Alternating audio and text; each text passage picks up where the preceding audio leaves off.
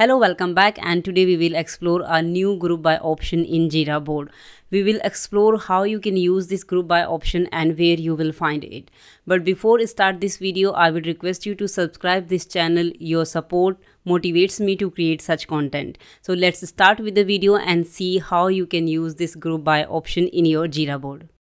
Doesn't matter you have a Kanban board or the Scrum board, you will find this group by option in the top right corner. Here you can see we have a group by assignee, epic, stories, queries and the project option. Previously, when we had to group our issues, when we wanted to group our issues on a board, we had to go to the configuration board and then we can achieve the same results with the help of the swim lanes configurations.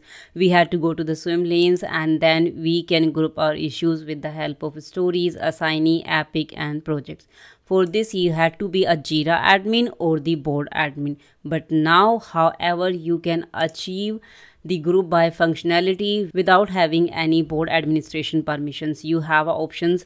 You are a simple user, you are using a board, and now you have the option to group by your issues on the basis of these options: assignee, epic, stories. You can do this like, oh, you can see the issues are grouped by assignees like this, and if you will go to the epic, then the issues are grouped by epic. So this is really a cool feature.